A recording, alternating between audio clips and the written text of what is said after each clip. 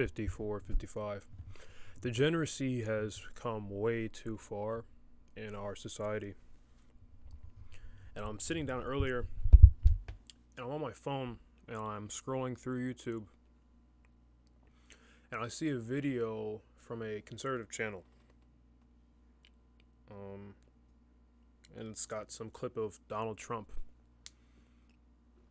And in this clip, he's talking about how he'll protect homosexuality, which is one of the few things that Trump has done, which I don't like, is cater to the homosexuals a bit. But besides the point, it was like this clip where you had Trump there, and he's like, oh, I'll cater to homosexuality, and then you also had another clip of Joe Biden, and basically what he said was, it was like a clip from many years ago, and also Obama too, where they were talking about how they didn't support homosexuality, and how they thought it was gross or whatever, right? The traditional, truthful way a man or any logical person would view homosexuality from Biden and Obama in the past, right?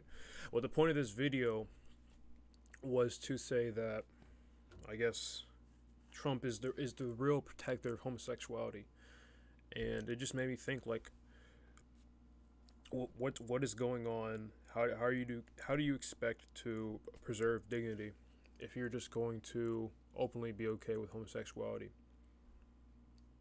And it's very easy to notice that within our society, women, but even the men, are afraid to condemn or come against homosexuality. It's like the number one sin that you cannot criticize or come against, because people are afraid of the homosexuals, calling them homophobic, and they're also afraid of, I don't know, just seeming evil or whatever, right? But the thing, it's something that needs to stop, because the thing is, we are in a spiritual war, and when you concede morality, when you concede that you are not going to stand against evil, that you will not even assert that evil is wrong, then you're quite literally giving points to Satan, because whether you like it or not, we are created by God, and on this earth you will have a choice to either speak the truth and go against evil, or cater and be wishy-washy about morality, be wishy-washy about the truth. And you know, it's bad many reasons. Number one, it goes against God. That's the intuitive reason. Number two, it makes you become a what's the word? Kind of like a prisoner, I guess you could say. Because when you let evil, or say homosexuality, become the norm or something that you cannot speak against, automatically, what does that mean? That means you are going to have to shut your mouth, even if you know it's wrong, and you are going to be the bad guy. You're going to be evil. You'll be a Nazi if you come against homosexuality. And it also hurts the homosexuals themselves, which is the one thing that I think is, it's kind of ironic, because when you assert that homosexuality is wrong, it's like you notice homosexual people get extremely offended. They're like all, reactive about it, right? Which I think is also ironic, because let's say theoretically that homosexuality wasn't wrong, that atheism was true, and Christianity and religion is just stupid and made up, right? Well, first of all, you can't justify morality that way. But second of all, if it really was okay to be gay, to participate in this unnatural in a spiritual way, I'm not talking about evolutionary or something, but if it really was okay to participate in this unnatural thing, why would you be offended if someone were to come against it? Like, think about, for comparison, just being straight, right? If someone comes up to me and is like, hey, being straight is wrong, it's disgusting, it's degenerate, whatever, blah, blah, blah, would it make sense for me to be like, what? Oh my gosh, and be all reactive and be offended? No, not really. That's probably not what would happen. And yeah, theoretically it could happen. But my point is that it's kind of intuitive that since homosexuals also have a conscience, they may intellectually convince themselves that it's okay, but they have an intuitive response to where when you point out this thing is wrong, they get offended or uncomfortable or whatnot. So it's kind of a self-proving degeneracy, and I guess you could maybe say that about all immoral things, right? But it's like, well, if there's nothing wrong with it, why would you be so offended when I say there's something is wrong with it? But what makes it even worse for me, and homosexuality has become normal increasingly over the past like decade or so, or whatever, or decades, right? Because degeneracy has to rise up slowly on a slope. But what's unfortunate to me is seeing a lot of Christian people, a lot of people who claim to be conservative, too afraid to come against homosexuality. And it's like, well, if the people who are supposed to be in the front lines of defending God, defending dignity and morality, aren't going to come against it, then you've already lost, you've already conceded. Like, like when you see Christians, like, I was watching something with Elijah Schaefer, and Nick Fuentes was commentating on it. But this is just an example, and he was saying like, well, you do kind of come off as homophobic. Elijah Schaefer, by the way, he was saying you do kind of come off as homophobic if you focus on homosexuality as an issue. And it's like, well, if we're going to give into that kind of energy as Christians, what do you think is going to happen to us? Inevitably, you're going to be kind of neutered in a sense. Your morality is going to be completely ostracized from the society, and you could literally concede the virtue that you have in telling the truth and being honest with people. And it's like, it's really bad to see in the conservative, I guess, mainstream content creators, whatever, who are like, oh, well, actually, in the political realm, well, Trump is the good guy because he defends homosexuality. And it's like, well, do you think that's a good thing? I mean, you'll compromise. You know what I mean? You'll compromise points to get people to like Trump over morality. Makes no sense at all. And it's like, what do you think is gonna be the outcome of these homosexuals who spend their whole lives? The normie people, on one hand, are always telling them that homosexuality is okay. If you make up fake genders for yourself, I will call you that. Blah blah blah, etc. And then it's like you look at the Christian people, and it's almost like they're no different. They're afraid to come against homosexuality. They're afraid to speak out against it. They're always putting buts and what ifs. If they do speak out against it, I'm not homophobic, but blah blah blah blah blah. Always putting these disclaimers and just being very wishy-washy, like waving around the reality of this. And it's not right. It's very intuitive. You really, when I say this, I'm not saying that Christianity is just an opinion, because I know it's true, but you really don't even have to be a Christian person to see that homosexuality is wrong, because it's just so intuitive. You have the natural order of man and woman. They're like two puzzle pieces that go together. I mean, you could intellectualize it, explain it in more depth, but it's really quite intuitive. And the thing about the homosexuals is they have been convinced to esteem their lifestyle, or their sin, or whatever you want to call it. Because I know some of them don't like. They would be like, "Oh, it's not a lifestyle, whatever." That's just semantics, right? But they've been convinced.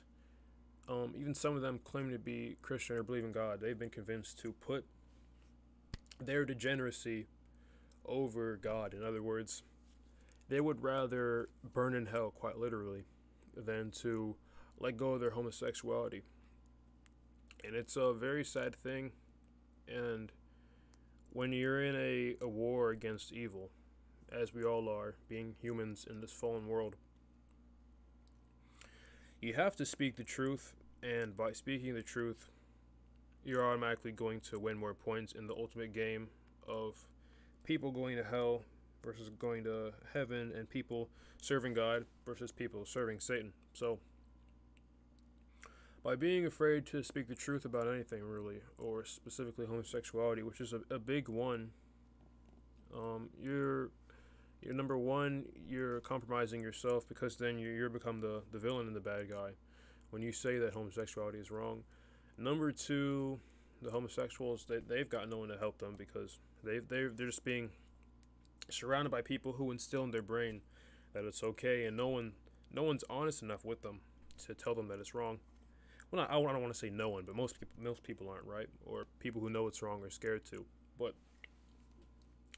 and another thing, that's another thing that's ironic is like people who defend homosexuality have this sentiment in their head where they think that they love homosexuals or whatever LGBT people, and that they care for them, and they're really out for them. They're allies, and but that's quite a deception because really, if you're telling people the truth and you're telling them, hey, you got to stop this activity. This is against your creator God.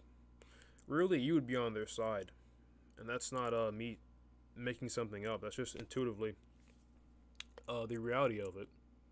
And you're not helping people by patting them on the back for their degeneracy. It is better to offend someone and tell them the truth so that they can be saved from their degeneracy or whatever situation than it is to. Well, maybe I worded that wrong. It's better to make someone offend someone and be honest with them than to lie to someone and comfort them, is what I meant to say. But yeah, mainly, I mean, that's just a general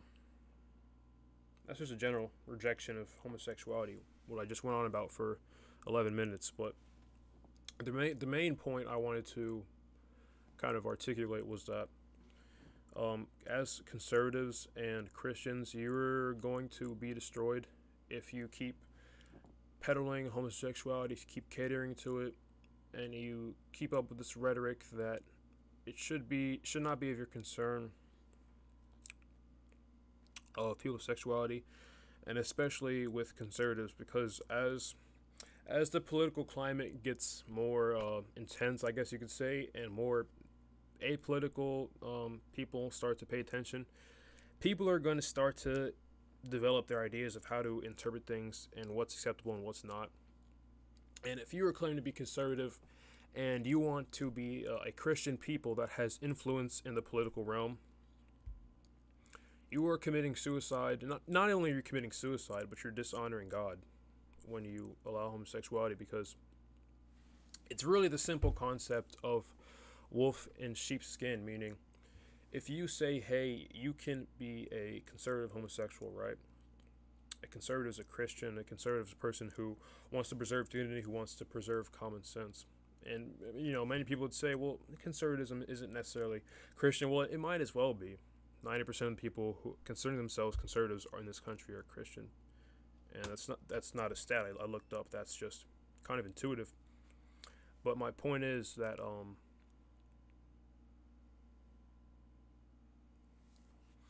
if you allow this into what you would call the conservative movement, which is homosexuality, inevitably, I started on that, you're going to come to a point where it's going to be ostracized and out of the norm to reject homosexuality.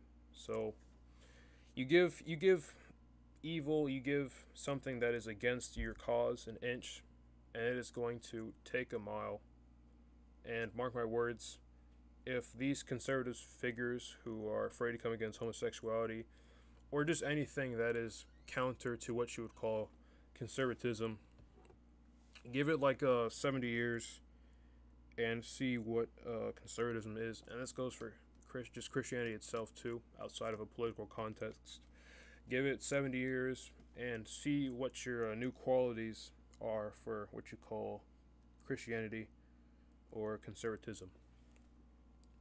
So if there's like a checklist of everything that makes up those things, the things that you would want to preserve, they're going to be marked off slowly as you allow people to identify with the ideology, if that makes sense.